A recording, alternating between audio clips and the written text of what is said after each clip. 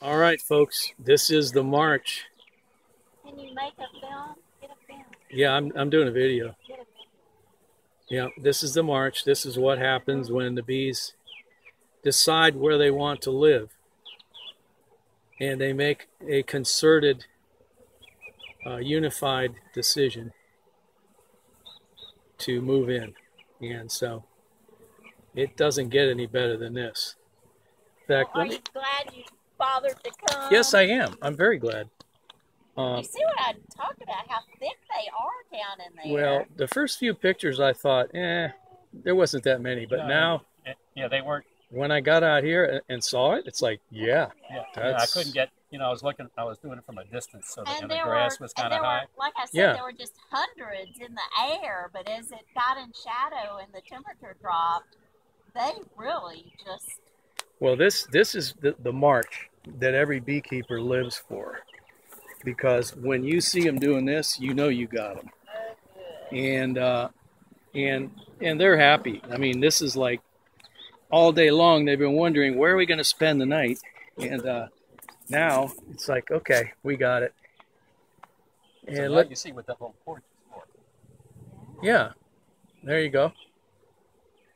How's that? I told you were going to see a spectacle, didn't I? Yeah, that's a nice size swarm. And I may have to, I'll stick another box on there because this is a large swarm. Oh, good. I told you they were just... You're right. They were so thick. Yeah, the pictures didn't do it justice. But when I got the one on the cell phone, I said, "Oh yeah." Yeah, I couldn't get close until they stormed and got really.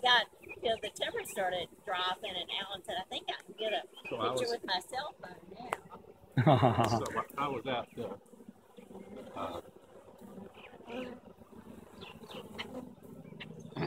on the backside spraying for deer.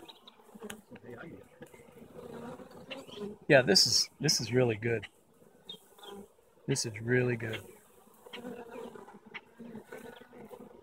They're liking it. Now you're gonna have me some special honey for this from Nancy's hive. Well, you don't generally get honey from the hive the first year. Yeah.